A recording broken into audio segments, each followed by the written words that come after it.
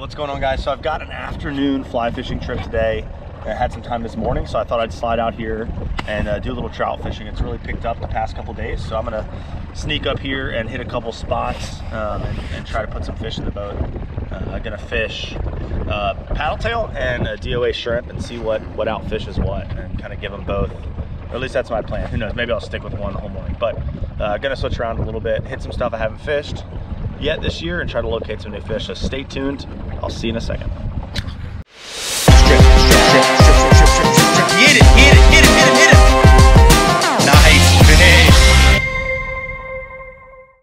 All right, so I apologize. I've told y'all I get a little embarrassed talking to the camera in front of other boats. The spot I rolled up to had a bunch of boats. But in 5 casts, I had a limit of 18 to 20 inch trout, and I made about 12 casts and caught about 8 fish on my favorite lure, the red flake DOA shrimp. So I'm gonna let these boats pass by and make a few more casts and see if I can catch a few more fish, and then I'm gonna move on and try to find some fish in some other areas. But this 4-inch red flake DOA shrimp is all you need.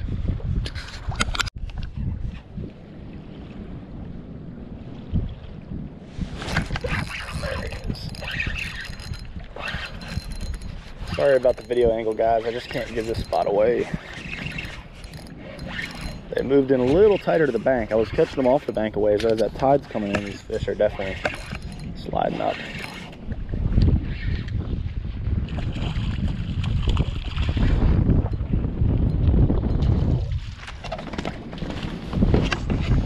There we go. Nice fish. Smash that DOA.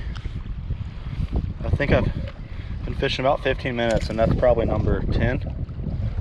They're here, which is good. A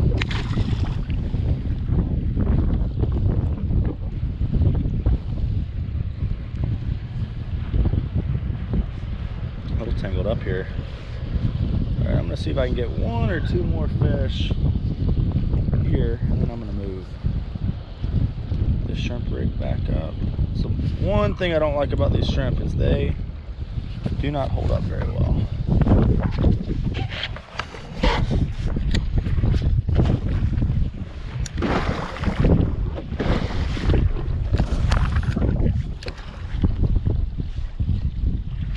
My cadence is very slow. When I hit this rod tip, I'm really just trying to check and make sure a fish hasn't picked it up and is holding it.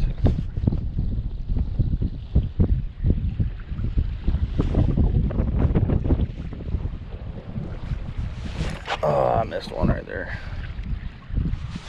There it is.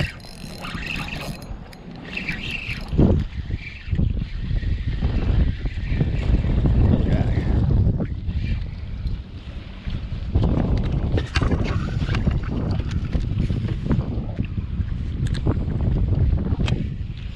Smallest one I've caught this morning.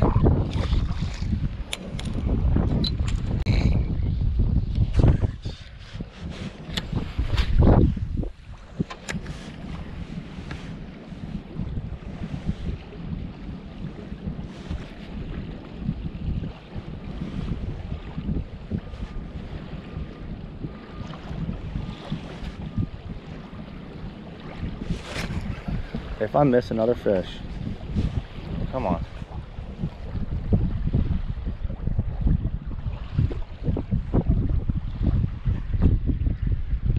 There he is, on the drop back.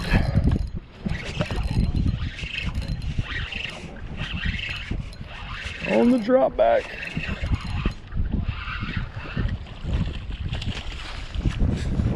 Good fish.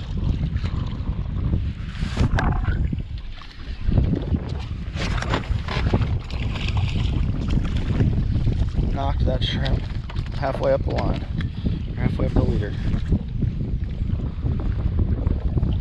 You guys, if you're not going to eat them that night or within the next 2 days, just let them go. All right, one more fish to have a limit on camera here for y'all. And like I said, that's probably number 11. I just got a little gun shy to pull the camera out around for another boat, so I get nervous.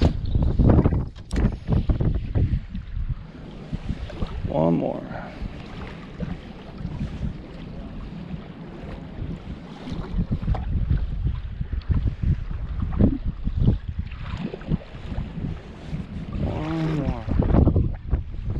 gets harder as I get down current here. Like that was a bite right there, but it's really hard to set the hook up current like that. He came back for it. See if we'll eat it again. I hooked him and he dropped it right there. Because they eat it and you're pulling it away from them as soon as they eat it.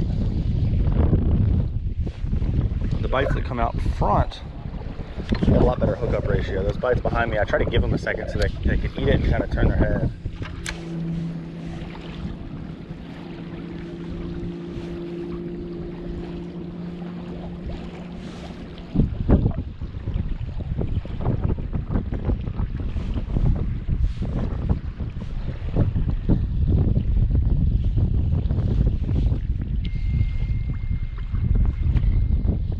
There he is.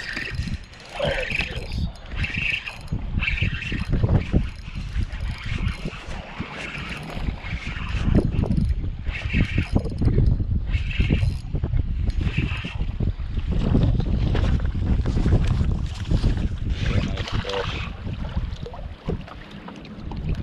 Knocking that DOA out the line.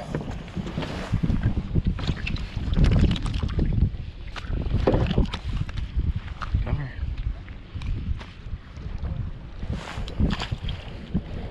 All right, before we leave, I might see if I can get one on the fly.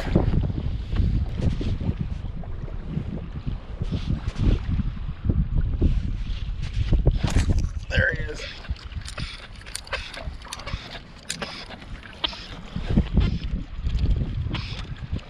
There he is.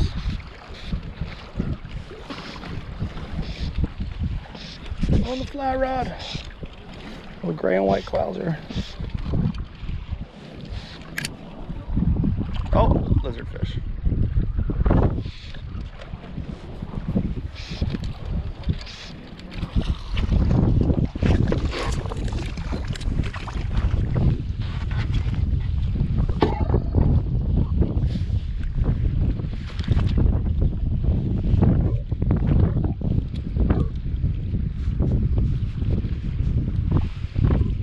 Oh, we ruined that fly. See if I can catch a few right here. Move just a little bit after trying the fly rod. They're blowing bait up on the bank really good right here. Just showering mullet as they come down the edge.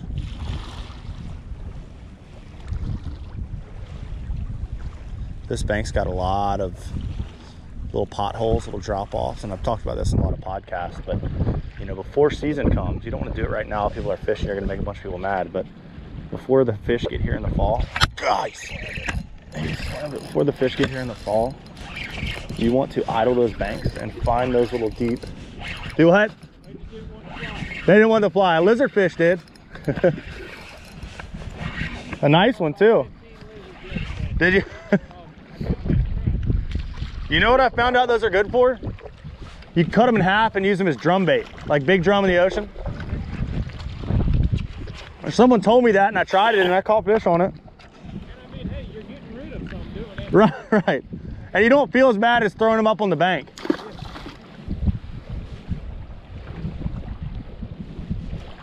But what I was saying is what you want to do. Throwing an X-Rat along yesterday, and the lizardfish was just... See if I can get a few more. I was just talking off camera and caught a couple more, but they are here. There's more and more fish dumping in every day.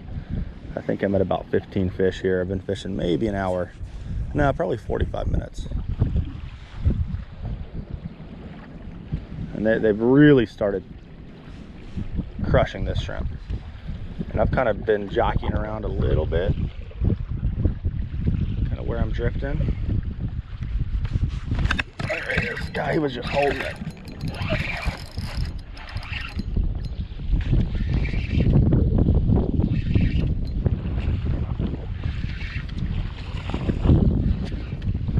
Better fish.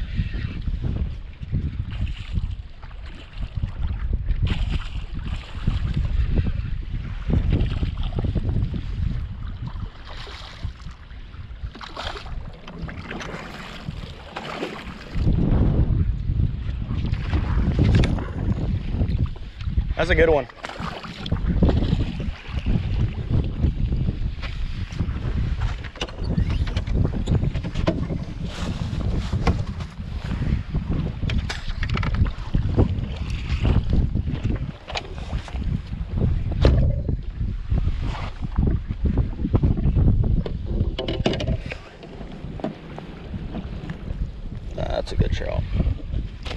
Oh, come here. Come here, buddy.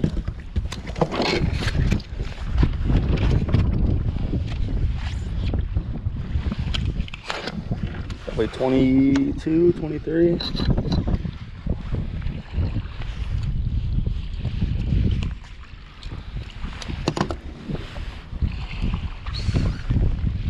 Pretty fish. Not that I'm any better of an angler of anybody fishing this bank, but I think I'm the only one fishing this shrimp, and I'm getting way more bites. Way more bites. I'm just fishing it really slow. Like every time you see me reel, I'm just taking the slack out.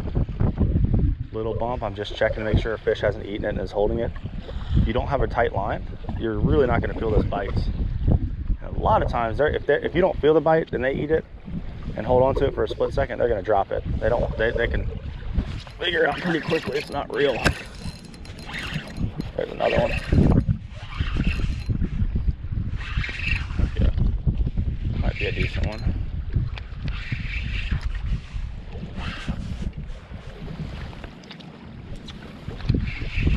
Nope, just thinks he's big. Just thinks he's big. There he is.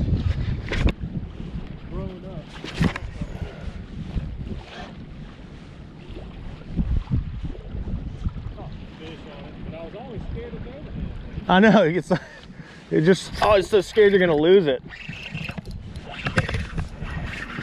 There he is. I'm gonna keep my rod tick down a little bit. Little guy.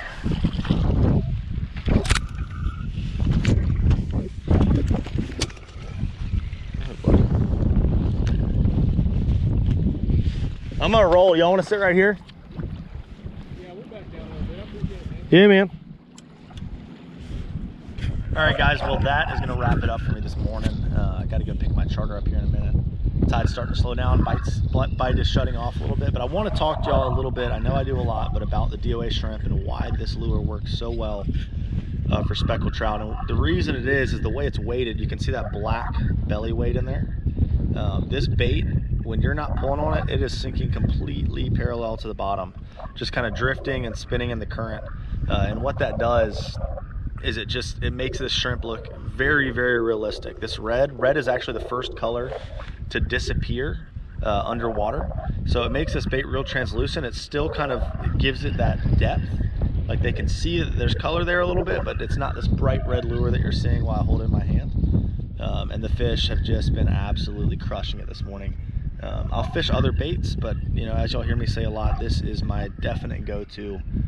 Everywhere I've stopped, this bait has gotten more bites than the other boats around me throwing jigs and X-Wraps and mirror lures. This has been the bait. But limit of trout and 5 casts with this morning. I missed one on the 4th cast that would have had me a limit of trout and literally 4 casts. And so it's a bait. I believe in it. I want y'all to fish it. It's a great bait. I don't want anybody to miss out. But if y'all enjoyed this little video, I'm gonna bring y'all a lot more trout fishing videos this fall. This was just a quick little strike mission, little scouting mission to see where the fish were. But if you enjoyed it, please press the thumbs up button, subscribe to the channel. And if you have any questions or comments, hit me up here on YouTube.